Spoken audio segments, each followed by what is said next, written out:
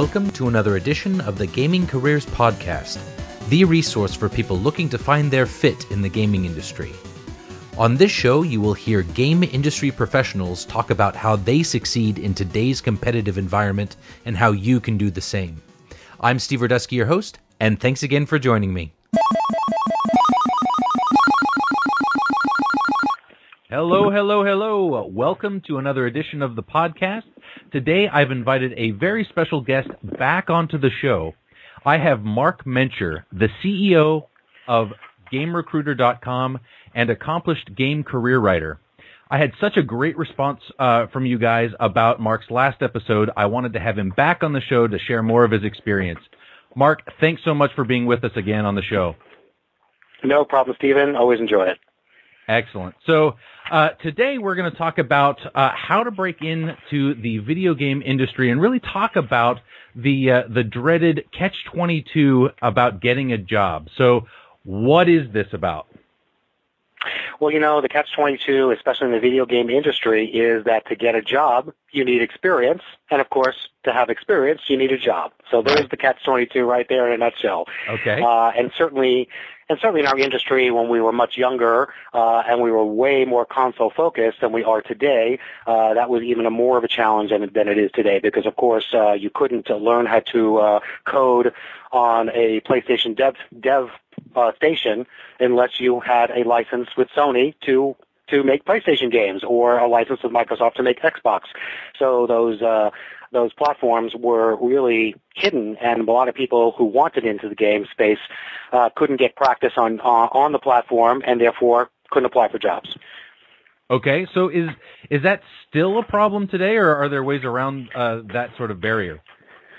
Well, you know, I still hear that from many candidates who come to me who are trying to transition into the industry, break in for their first job, because, of course, every job order you read or anyone you talk to wants prior game industry experience. They want several years experience with some of the software because, you know, these days people really want to hire people who can be up and running within a few days of joining the company and not have to go through, you know, a month or two of training. You know, those days are gone. So, you know, people really expect the folks they hire to be ready to rock and roll. So that, of course, so the catch-22 still exists in some ways because, of course, every job ad is requiring years of experience, and as a newbie, you're not going to have those years of experience. Okay, so, you know, when I started off looking to kind of break into the gaming industry, I hit a brick wall that kind of relates to that catch-22. You know, I would say that my path is pretty typical in that I had to find somebody that knew somebody that would get me kind of past that barrier. Is that the most prevalent way to get around that catch-22? You know, that certainly is one method to utilize. The other method is to get creative. You know, a marketing, a sales, a business development person doesn't take the first no. They just keep going until they hear several no's before they really get it that it's a no. And it's the same thing with job hunting. You know, I sort of liken job hunting to the video game Pac Man. You got to get no, yes. But if you're not getting the no's, you're never going to get to the yes. And I understand how defeating it is to hear a no, but you got to get used to that, experience. So you're just playing Pac-Man when you job hunt. So, you know, these days I just tell people create your own experience. You know, we've got the internet, you know, it's been around for a while. There's plenty of companies out there who need beta testers. There are plenty of companies out there who are working on projects, and they invite people from outside of the industry to come in and, you know, contribute art assets or contribute some code. There is the game jams, you know, that International Game Developers Association puts on, Casual Connect. You know, there's even some independent game development projects that are on the internet that happen every month, every 3 months, those kinds of things. So it's just about getting smart, finding those resources, and getting the experience. Because, of course, if you volunteer yourself and you work on a mod or on a game that gets released, that's experience, and that experience counts. That's true. So that's a great way. That's a great way to start to get game industry exposure. So I know that you can speak directly to this. Can't recruiters help you get past that catch-22 barrier? No, because you either have the experience or you don't. That's the first thing. And the second thing is, a company is going to pay a recruiter. If they're going to pay a fee to hire somebody, they want someone who's got experience. They're not going to pay a fee for someone who's just graduated from college or someone transitioning into the industry. They're already taking a risk with a newbie, quote unquote, to then pay a $10,000 or $20,000 fee. Forget it. Just doesn't happen. So I tell anyone who's new to the industry or transitioning in, absolutely no way should you ever give your resume to a recruiter. And if a recruiter asks your resume knowing that you're a recent graduate or that you're transitioning in, that's the recruiter I put on my blacklist I will never speak to again, because they're quite selfish and they really don't care about you as a candidate or as a job hunter. They just care about them making a deal. If you come to the business, just to do deals, that's not a good recruiter. Go find someone who's got a passion for the industry and really wants to help people, because that's where you can get the best bang for your buck. But yeah, for entry-level folks, recruiters will actually lock them out of the industry. And a lot of people say to me, "What do you mean lock me out of the industry?" Well, my contract, the standard contract in the industry is, if I have a deal with EA or Ubisoft or Microsoft or whoever I'm staffing, the candidates that I submit to that company are owned by me for 12 months.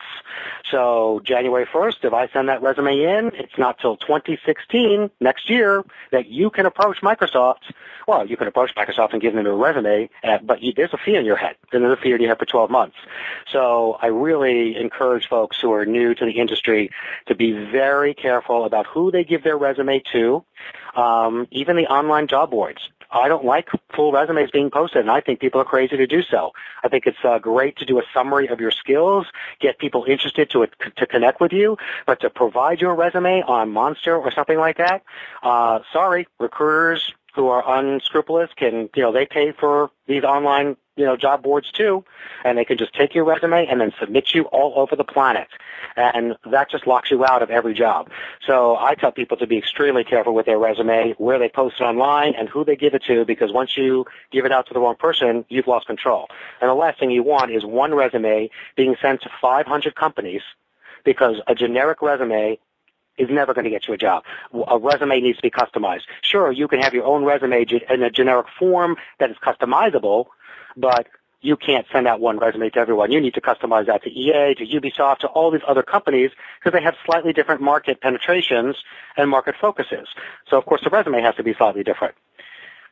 Right. Well, wow. It just feels so counterintuitive that, somebody that has all of these gaming connections wouldn't be the people that you would reach out to immediately in order to try to break into the industry. But you outline it in an excellent way in that, everybody's trying to make a buck, and you have to be careful with how you use your information, because you can actually be hurting your job search in the long run.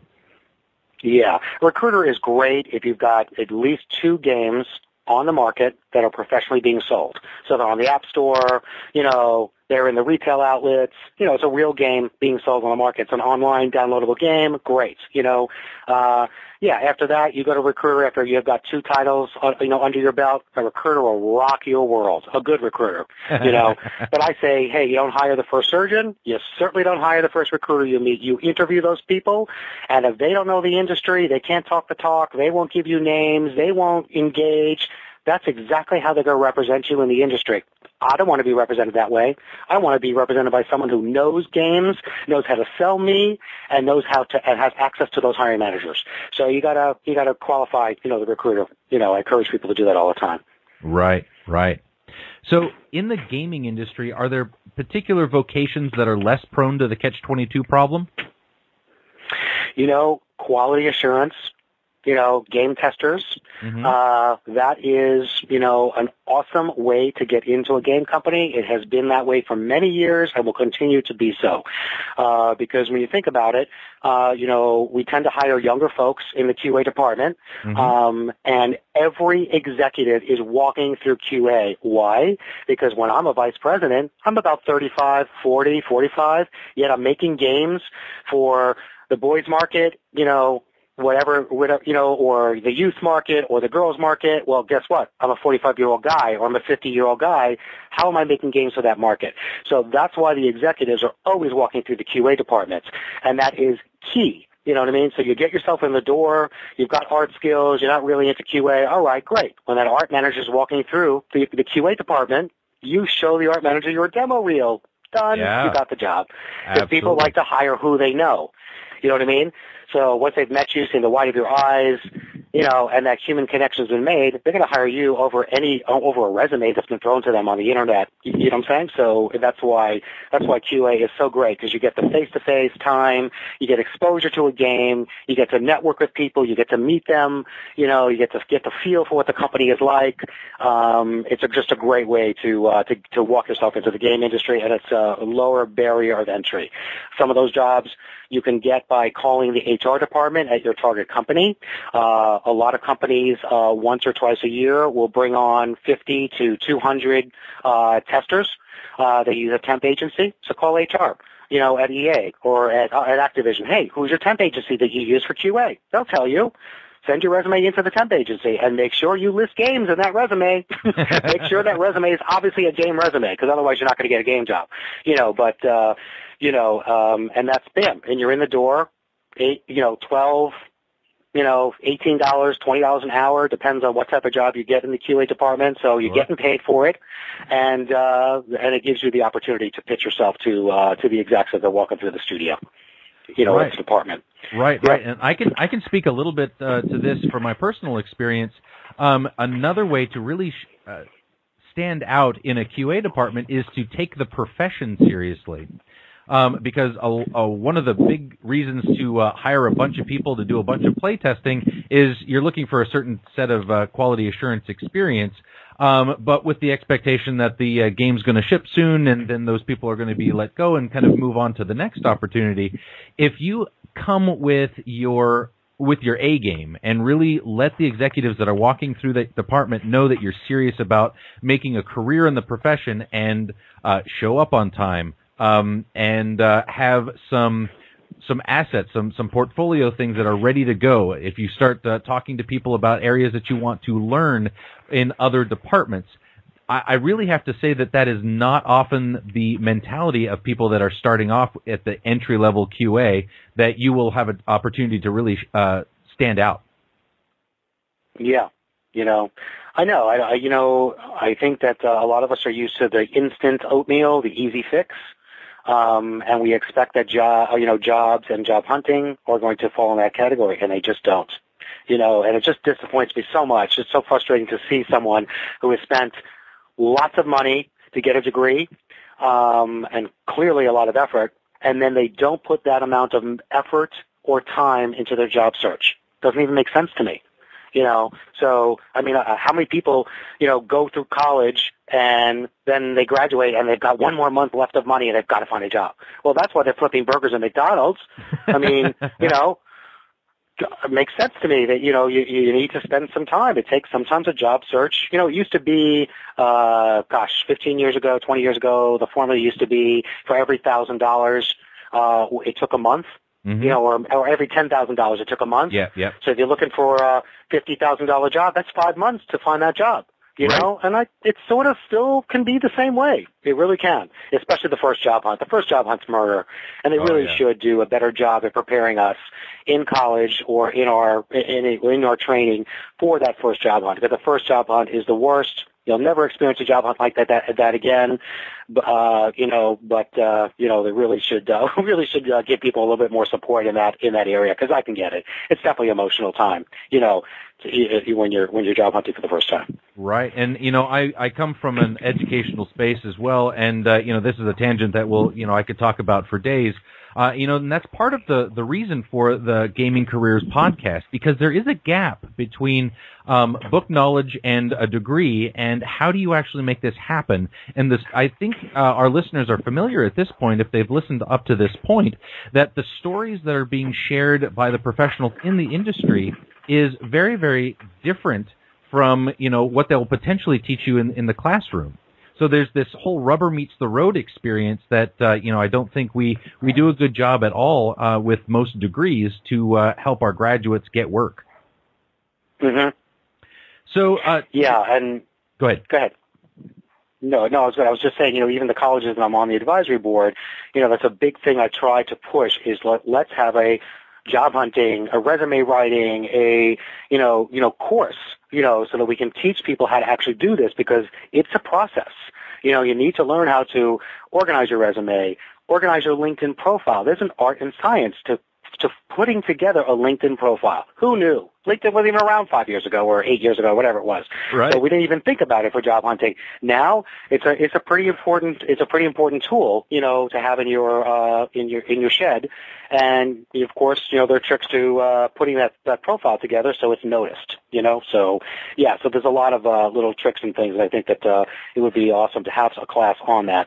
That's why I'm writing a series this year on how to organize and deploy your game industry job search, so that I can go through all the steps, the resume, the emails, how to organize a database, how to research the people you're going to approach, the whole thing. You know what I mean? So I'm going to be putting that together this year and publishing small articles off of the main topic throughout the year. Really? Well, I hope that you'll consider coming back on the show and talking about that when it's ready. Yeah, totally. All right. So, sticking with the subject of that catch-22 into getting into the gaming industry, I have kind of a general 5-point list of things that you can potentially do to get past that catch-22.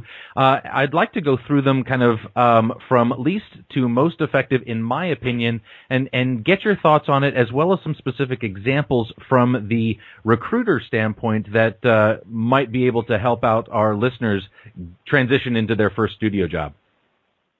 Okay? Sure. So the first one is get a degree in gaming. So I've heard a lot of mixed reviews about this, and I've done some hiring myself. It slows me down if somebody has a degree in gaming and makes me linger a little bit longer on the resume for consideration. Can you talk about the effectiveness of getting a degree in game design and, how that might help somebody out? Yeah, it's just a mixed bag out there with hiring managers and how they feel about degree programs that specialize in gaming. So, if you're going to do the route of a gaming degree, you just need to ensure that the college you're going to is truly teaching you the correct software, the correct engines, that you're walking away with a good demo so that you can job hunt. That's the purpose of going to a program like that. Otherwise, go get a general degree and go to a school that's recognizable so that people can say, yes, okay, that's a degree from Carnegie Mellon. I get it. That's a degree from MIT. Got it. You know what I'm saying? So, there's no question when someone has a degree like that. So it's fine to get a general degree, but then what you miss in those programs, is you miss the game-specific terminology, the game-specific technical or creative issues that we get bogged down into, so there's pros and cons to both. But generally, if it's a well-known school, a recognizable school of some sort, then that's any type of education, any type of training you do is going to qualify you for a job. The net is it comes down to the demo. What can you implement? Period. Show me the money, baby. That's what it is. That's right. I'm going to pause that one because that's going to be my next to the last one, but I do want to revisit that subject. Do you have any awareness of any bias in the industry around for-profit colleges versus what you were saying, the more general, maybe a computer science degree from a more notable university? I've heard some bias about it, but then, of course, when I talk to the hiring managers, because when I'm representing someone, I'm certainly not going to take a no because of their degree. Give me a break. Sure. So, when I do challenge the hiring manager about their assumption about a particular school, but of course that causes me to have to go research the school to then go sell my candidate. Right. But I do it because I need to be able to answer that question. Well, it's not a college I know, and what's this game degree? What does it mean? So I'm always right there with my hiring manager saying, hey, this degree is pretty decent. Look at it. You know what I mean? 900 hours of C++. Who teaches that? You know what I mean? So, sure. So I figure out what the bonuses are of the program, and I actually encourage people, if they don't have someone representing them, put it in the resume. What is so cool about the program that you got, the degree you got? Right. Why is it different? Why did you choose a school? What does that degree stand out over a degree from another college? And tell people that, and there are reasons why some schools are better. So put it in writing. Let people know why your degree rocks, Yeah, and I think some of the colleges really can boast about it, Yeah, and writing, this is what I really like about what you just said, the writing about what's cool about your degree program for somebody that might miss it otherwise. I try to stay pretty even-handed about how I treat all options that are out there, because different strokes for different folks. That's, what's going to be your success in gaming. I have a degree from a for-profit college, and the experience that I had there produced, I would say, a better real-life set of experiences than a lot of theory. And, it has absolutely been critical to my success in my career. Now, I know that that's not the same experience for everybody when you read the boards about for-profit colleges. So it's one of those things. Say why it's cool. Point out how this degree program really strengthened your skills in this particular area. And I know we're foreshadowing to something that you've said before. Make sure that those things that you've just talked about show up in your portfolio. So, yes. So the next thing is to just get your foot in the door, and we talked a little bit about this. Apply to jobs that relate to the profession that you're trying to get that are related. And so in this case, quality assurance and maybe customer service, a support role in an industry, in the gaming industry. Can you think of any other entry-level jobs that will lead to other things that you've seen often in I've seen people, community manager jobs are a great way to walk in the door. So, of course, to be a community manager, you have to be an MMO player. All right. Well, most people are not going to want to make MMO games unless they play MMO games, so there you go. You know what I mean? It's kind of, right. Most people who are interested in in a market segment play the games or use the products. So there you go. So that's another way right in the door. That's great. Analytics. If you're onto the business side of things, you can teach yourself Google and some of these other analytic software products how to read analytics. You can go out there and start to review games. I met a candidate. She's really young in her career. Blows me away. She just created a site on the internet. Her own little blog. She has got millions of followers at this point. I mean, she's been in the industry. She's not even, okay, you can consider her in the industry for 3 years. So 3 years ago, she started a blog reviewing games, and wow, she's got 3 years of experience reviewing games, and this huge audience. So when I go to sell her now for a job, are you kidding me? It sells itself. She's got an audience. So any community manager job, any kind of job that's with game design flavor, any of that stuff, she's proven herself already, and she's got an audience. So it's a very it's an interesting thing of that stepping out of the box. This is someone who is clever enough to think about, okay, how can I create the experience for myself? And she did it. So, there's many options out there. I bumped into a guy who's like you, and he's not doing podcasts, but he's doing video casts, so he does segments on games.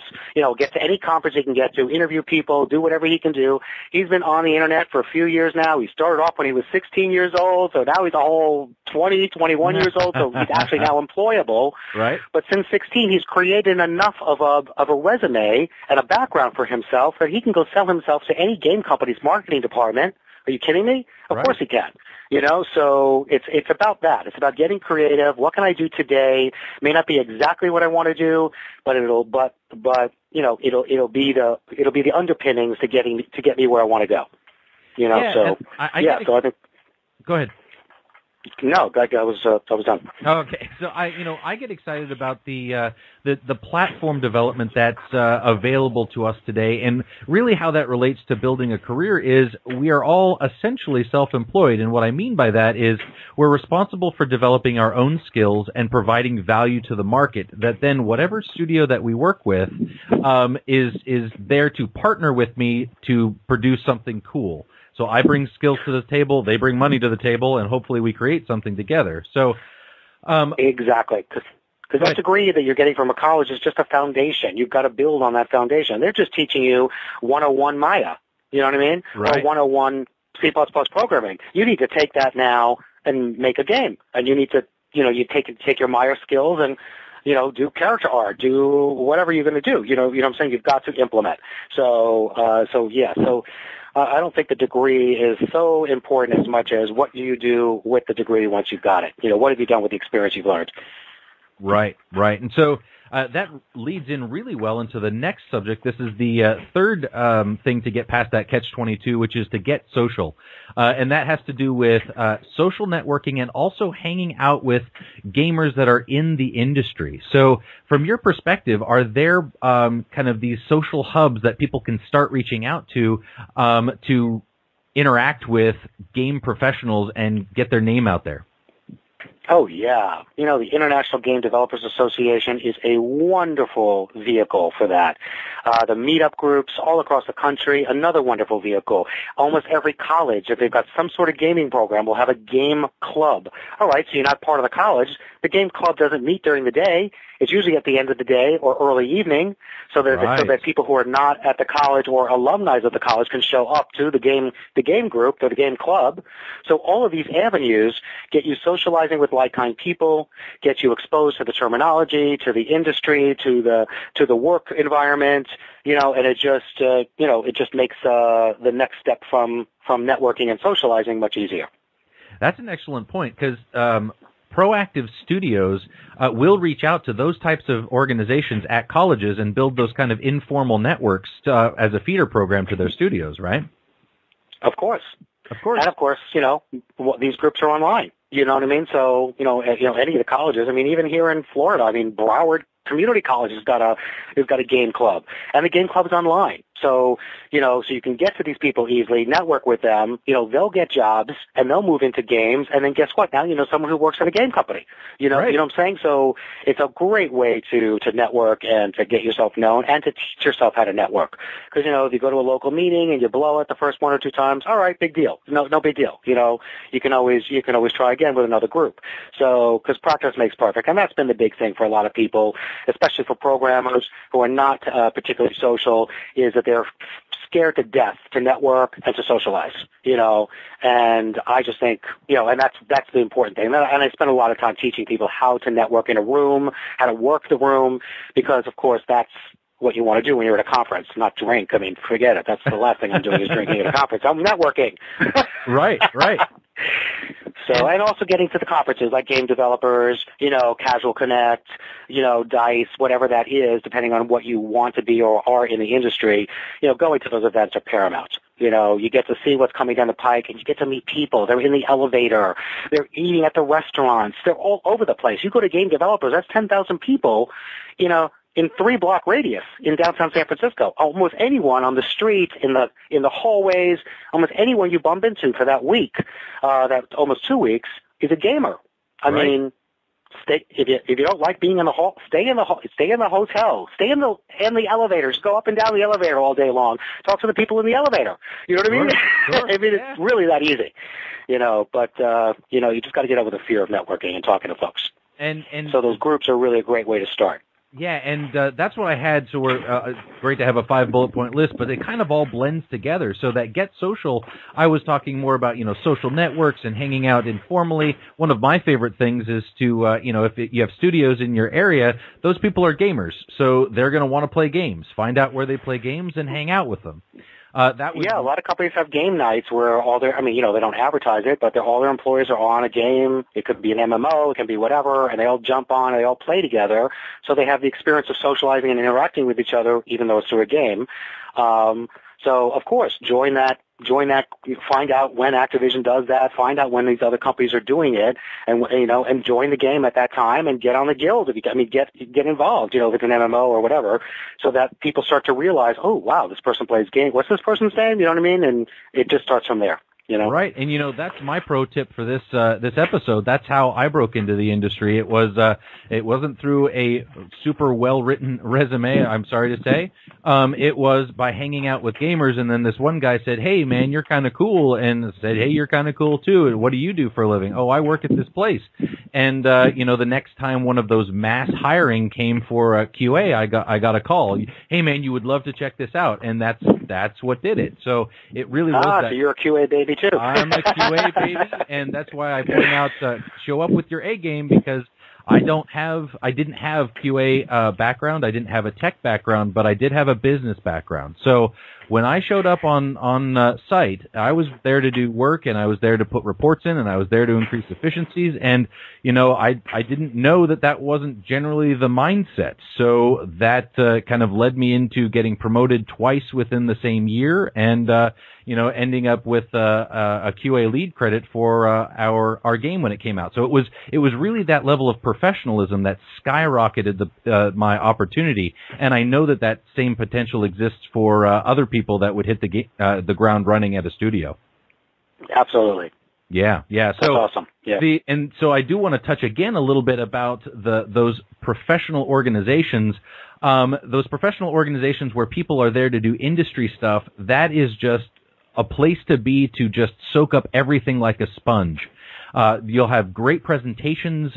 You'll be able to take lots of notes, and really what you just said, that networking of being in the room, letting other people see your face and your interest.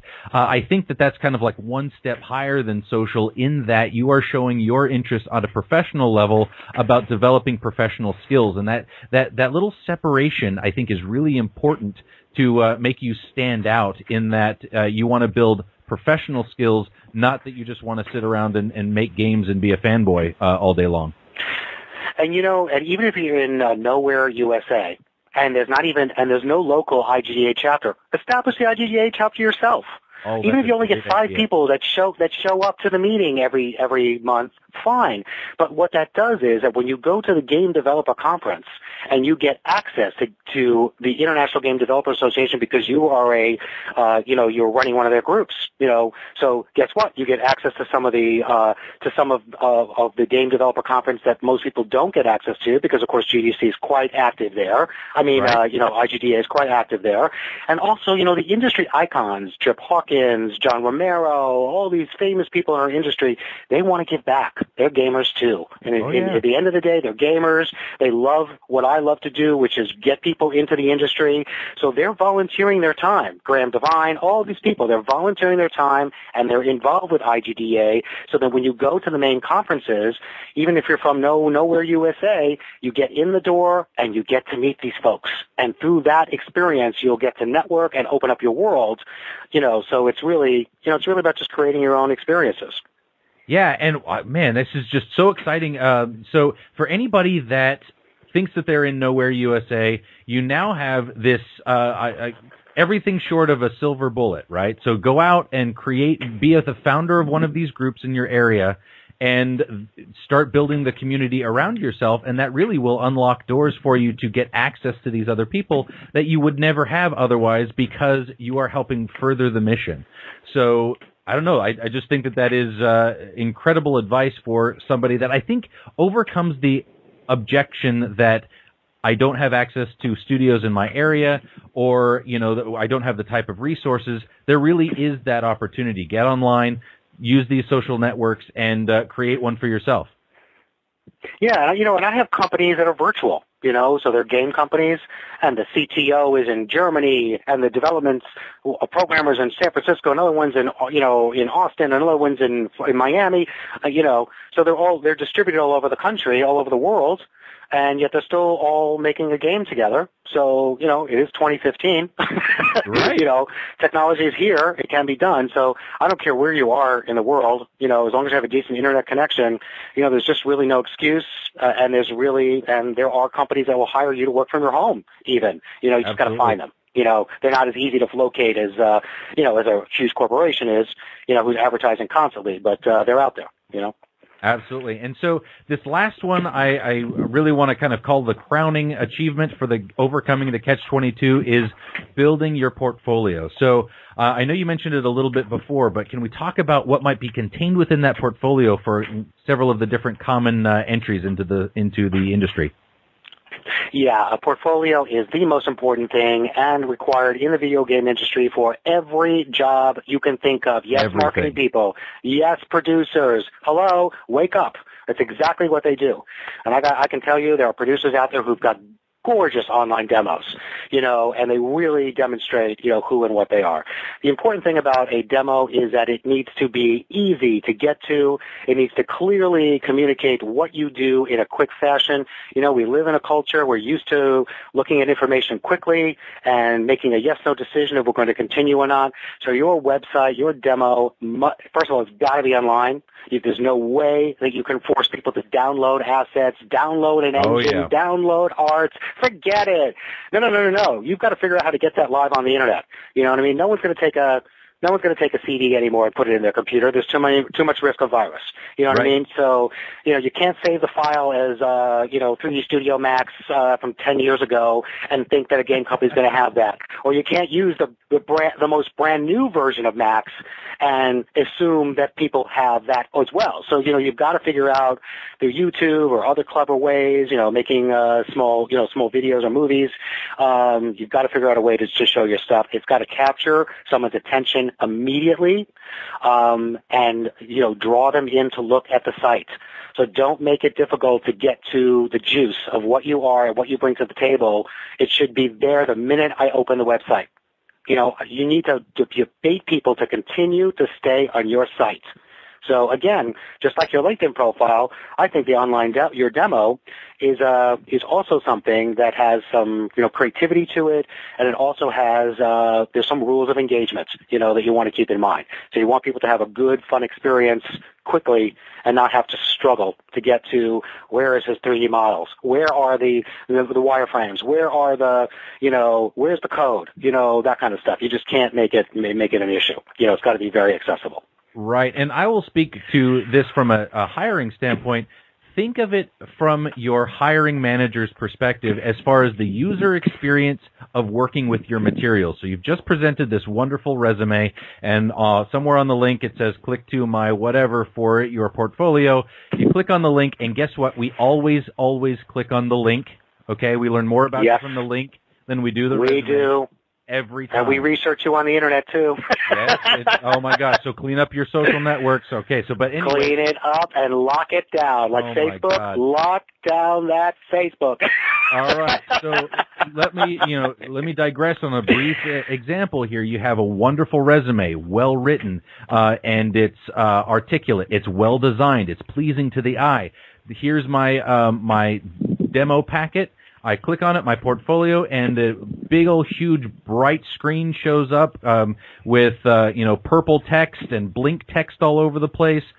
Guess what? I'm done. I don't care. At that point, I don't want to know anything more about you, okay? Because you've just ruined my user experience from a nice front and bad contents within. So think of the entire package from the eyes of a manager.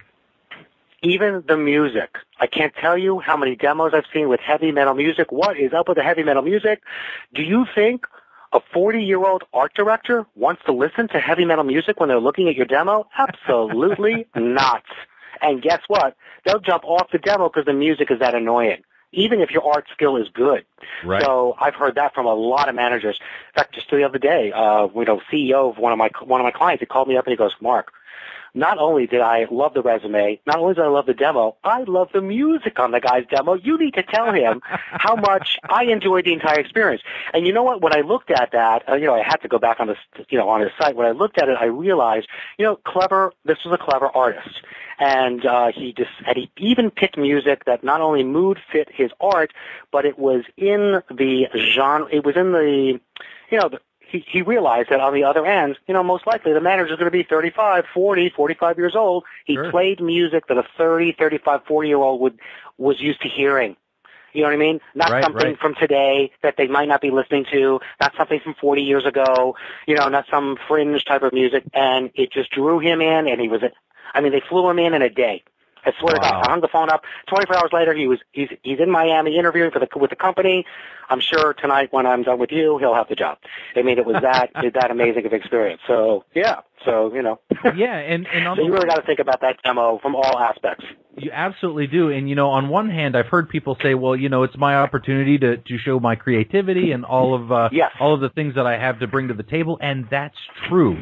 But it's not your opportunity to show your creativity, that you can do things that are weird and don't relate to what your studio wants, right? So it's how you're creating. Yeah, it's not like a personal blog or like what Facebook is. You know what I'm saying? Right. It's yes, you're creative, but you've got to be creative in a way that is it's sellable in the industry, into the mass market. You've got, you can't be, in fact, frankly, I tell people have two Facebooks. Use your first name and your middle name as your private Facebook and your first name and your last name as your business Facebook. Swear to God, that's what I tell a lot of people do that. And, because really, like my nephew, since his eyes opened, the internet's been around and so's Facebook. So he is every hour posting on Facebook. So do you think when he goes to job hunt, I mean, he's just now, he's in his like second year before he graduates high school. But you know what? But it's all there. I mean, I can go back to 10 years and see the stupid postings he did with his friends in elementary school. Wow. No, you know what I mean? You don't want an employer to see that, you know? So, yeah, so I encourage people to have two different accounts. One's personal, one's private. One's business, one's personal, and then maybe you can be creative and do all the crazy things you want to do, and talk about whatever. But on the one that you're going to be doing for business, keep it to safe topics, keep it mass market. Don't put anything up that you wouldn't want your parents to see or read. It's a good rule of thumb. Right. Now, I had someone once just from their Facebook. I mean, they had the job. And just before they made the offer, they looked at the Facebook page, and there was all these pictures of this candidate drinking. It was a female candidate, and all these pictures of the candidate drinking with guys. Right. Now, when you think about it, it was her goodbye party from the old job. And video game industry is pretty heavy male oriented, so it was totally innocent. But the company's HR department interpreted that differently. They interpreted that as, gee, is this someone who has an alcohol problem? And they didn't extend the offer solely based on her social profile. So, yeah, so people got to be careful with that.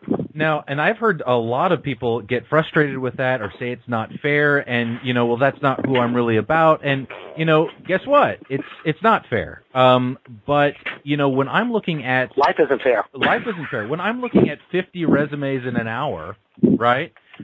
I'm getting a general impression. Do you fit my general mold that I'm looking for? And then I'm looking for reasons to move on to the next one. And so that's not fair. And it's the implicit things. Where is the line type settings? How does that look? If I click on your link, do I get black background with purple text? I'm just moving on, right? I'm going to check you out. Yeah, the layout is important. The layout of the resume and the demo is important. If it's not laid out in an organized way, they're going to think that you're scatterbrained. So if you can't figure out how to present yourself in a one-page resume or a two-page resume, what the hell's your game design document going to look like? What are your business reports going to look like? You know what I mean? So people really take a look at the demo, the resume, the layout, the structure, all of it. Nothing goes unnoticed. You really need to pay attention because all of that information is being taken in because they're trying to assess you over somebody else. So yeah, and sometimes it's just not fair. This is a brief digression about resumes, but if you don't have a lot of experience, don't pretend like you have a lot of experience. I have offered follow-up interviews to people that said, I'm still in school, I don't have any gaming experience, or I don't have any professional experience. These are my strongest attributes that I've identified. These are the things that I'm working on. This is what I'm passionate about. But they spent the time to do the formatting of the resume in such a way that I could see that they had done it with care and intention, and they got a follow-up call. Right. All right. So you see even in yourself how you're making judgments and analyzing, the data you get to decide if you're going to move forward. So yeah, it's the same thing. Absolutely. It's awesome. So as I want to wrap up the portfolio, that's our last topic to discuss, and we're just about done with it.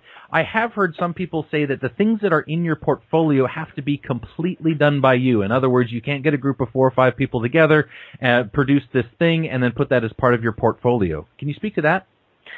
Yeah and yes. Yeah and no. I mean, clearly, if you do one senior we had this, early on, I remember with the Art Institute, there'd be 15 students working on the final, art presentation. Someone did the skinning, someone did the animation, someone did everyone took a different piece. And yet, the hiring manager on the other side saw 15 different people show the same thing, saying that they did it. So I can understand, Right. what you're saying, but you certainly can show, parts of work but be clear on what you did. I only Right. did the skinning. I did the wireframes, and that's what's important. So it's not really about, it has to be all 100% your stuff, but you just have to be very clear what yours is and what you're not taking claim to. So, one thing that happened years ago was, there's all these wireframes on the internet. So, of course, come on, we're not all expert at that. Download a wireframe, build on top of it, done. But don't take credit for that wireframe. Right. Let people know. And because if you found it, guess what? The art director found it. That's and we're in the high-tech business. We all know about it. So don't just go, don't try to claim that with stuff that you didn't do. Yeah, so that's just it. So, and be clear on what your contributions were. And so that this way I'm not struggling and you're not struggling when we're looking at the demo about what is it that this person did. Right. So, because, it is frustrating to see the same image 5 times, 5 different people claiming it. Like, how many people claim to be the game designer of XYZ game? After a while, you're like, and sometimes the company's so large, there were 5 or 7 game designers on the game. But Sure. Come on. One's doing system design. One's doing level layout. They're not really doing the entire game. It's sometimes it can be difficult to figure out really who did what. Exactly. So you want to be clear about that. Yeah. Right. And, as the final note in the portfolio, whatever profession that you are applying to, there is a portfolio component. So figure out what that is, and I'll suggest that puts you above 90% of the other applicants that are out there. And yes, I mean QA has a portfolio aspect as well. So write 5 bugs and put that on a website with a small video clip of the bug that you've observed with your write-up of the bug. And guess what? That's 9 out of 10 people haven't done that. You've just got exactly. You got the QA job. You just got the job. Yeah, or you got the callback at least. Exactly right. Exactly right. Exactly what you got to do. You got it. Mark, this has been amazing. I think we've definitely nailed the Catch-22 problem and really outlined some ways to get past it in a very concrete way. So this has been an incredible hour to talk with you, and I really appreciate your time to share your experience. Always enjoyed, Stephen, and it's always great to share my knowledge so that other people can get into the game, because that's what it's all about, is sharing the love and, having people join our industry. All right. So if people want to follow up and read more about what you have to offer, where can they find that information? A lot of my stuff is on GameRecruiter.com. I also have my own blog site, and, I should know the name of it. It's Marc Mencher blog. Spot, something like that.com. I'm sure you can just Google it. It comes up. And the last thing I want to leave people with, demos, resume, all that kind of stuff. I don't know about you, but I've had the same phone number, the same email address, and the same website for the past 35 years. And if you don't do that, you're insane. You can do it. You know what I'm saying? Someone should be able to find you 5 years from now, 7 years from now, 10 years from now without any struggle or issue. So I tell everyone that I meet, please get a permanent address and use that address for the rest of your life. So you want to be careful about what names you use. You don't want to be too crazy, and then when you're 50 years old, you don't like it. You know what I mean? So, pick some stuff that's professional and nail it down and own that phone number, own that website, own that email address so that anyone can find you all the time. That's really the most critical part of it all. And with that, we will talk to you next time. This has been amazing, and I'm looking forward to having you back on the show. All right. Thanks so much, Stephen. You've been listening to another edition of the Gaming Careers Podcast. You can find the show notes for today's episode at thecompanybar.com/podcast. There you can find bullet-pointed notes from the show, links to resources discussed, as well as the extended interview that has even more great content for you that didn't make it into the episode today. That's it for this week. I'll see you next time.